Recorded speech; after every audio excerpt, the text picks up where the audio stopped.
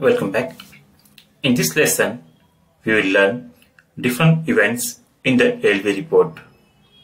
We will learn the events like initialization, add selection screen output, add selection screen, and add selection screen on value request.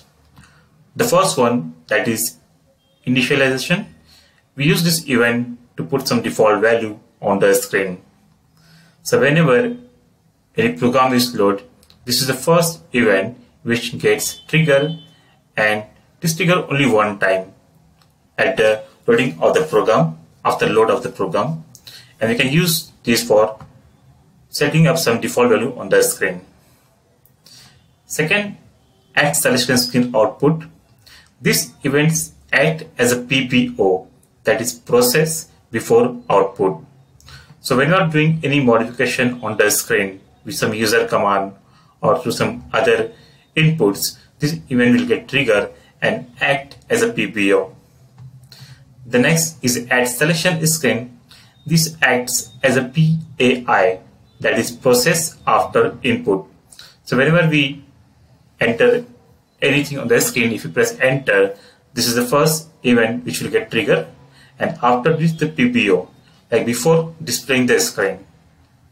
And the last one, that is add selection screen on value request. Like this mostly we use to provide some F4 help or to perform some other task on a particular field.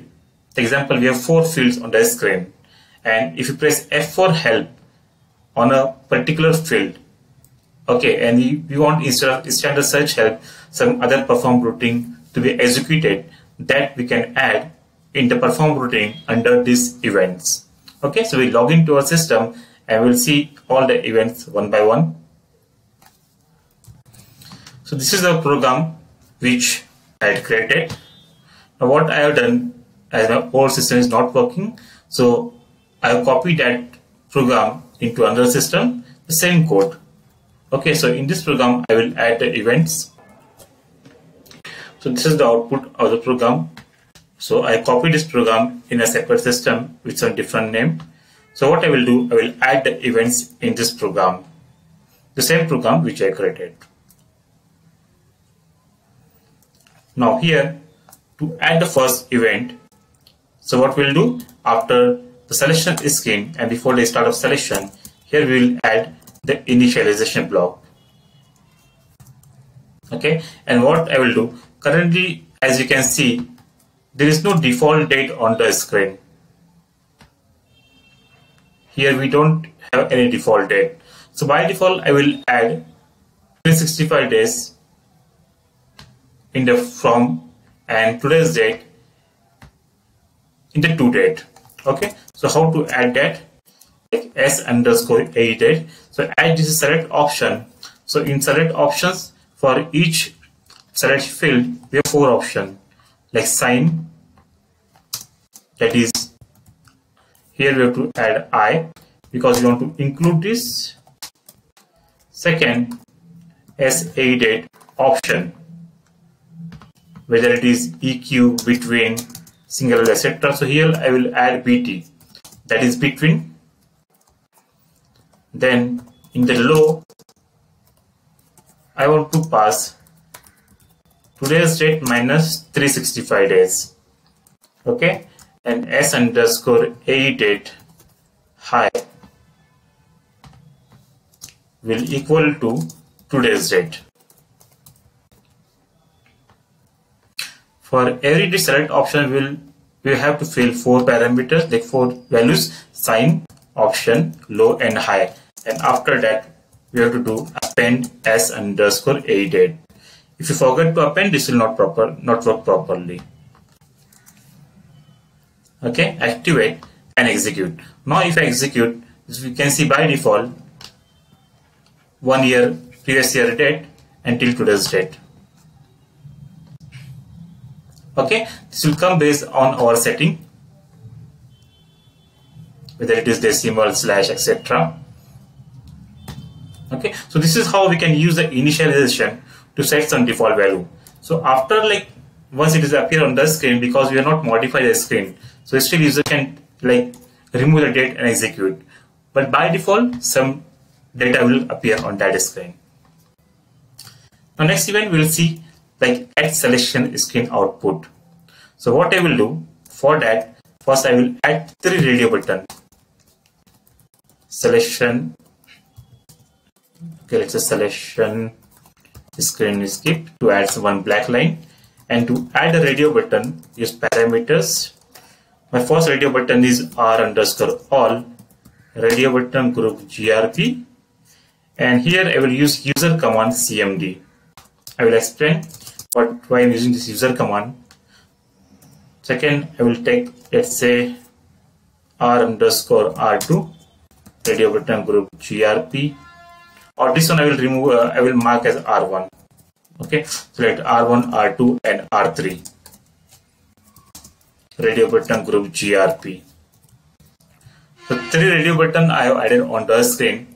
Now what is my requirement here? See, currently if I execute this program, you can see all the purchase order type in the output. Like document type is NB, FO, UB. So what I will do, on one I will set all document type, for one I will set only NB, and for last R3 I will set like FO plus UB. Okay, so let's see how to do this. So first we'll go to text element and we'll add some text for the radio buttons. Let's say R1 is all, this is NB, and let's say others.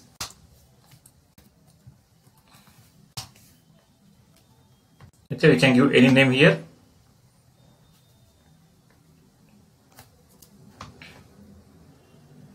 Okay, all NB and others. Now what I want, whenever radio button NB, that is R2 selected, in the purchasing document type, by default I want NB, and this field should not be editable.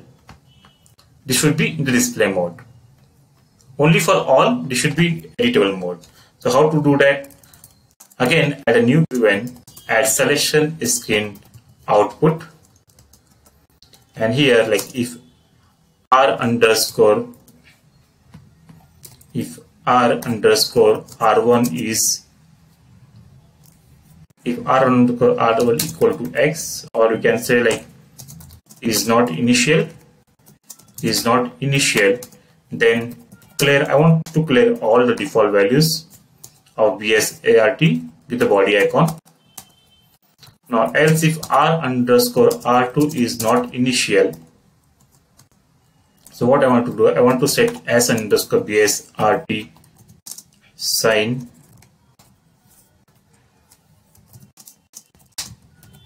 equal to I, s_BSART option equal to, let's say, EQ, then s_BSART, it is not equal to, it is -, and in low I want to pass my document type as NB, and I don't want to pass any value in the high. So what I will do, I will append s_BSART. Okay, and for the last one, what I will do, else if r_r3 is not initial, this time I will add 2 values. See here what I want, if this radio button is selected, I want to append value as FO framework order, and this time I want one more order. So like this we can group together based on our requirement. Okay, now whenever, as here I use the user command for radio button group. Here for this radio button group, first this is a group. This means that we can select only one radio button at a time from one group, and because here, as here I use user command, so whenever we select any radio button from this group, this event will get triggered every time. Okay, and the respective logic will be performed. So just execute this. Before that, one more thing, here in the initialization, set one default value. if r underscore r1 is initial and r underscore r2 is initial and r underscore r3 is initial. By default, first time all the radio button will be initial. So I want to set my first radio button as X. Save, check and activate. Now here if I execute, see by default first is selected, this is no value is there. So as soon as I select NB, see here we can see the value NB. Now if I select others, so we can see here NB, FO and UB, because I not clear the value. So what I will do, I will clear the value first, and also I will display this in the display mode for those two radio button. Okay, so what we have to do, first clear this BSART in every radio button. All the radio button we have to clear this value. Now to display the radio button, to gray out the field, what we'll do here, add modify ID. You can give any 3-digit ID here, DIS, that is display, and here like loop at screen. If you want to modify and play with the screen field, then we have to make a loop at the screen, and inside this we have to write our logic. Now if r underscore r1 is initial, this means that my either second radio button is selected or third one. Okay, and what I want to check is initial and screen group 1. We have 4 group 1, 2, 3, 4. So by default that display value DIS will come in group 1 equal to DIS. So what I want to do here, screen input equal to 0. Input equal to 0 means it will be in display mode only, and modify screen and if. Okay, save, check and activate.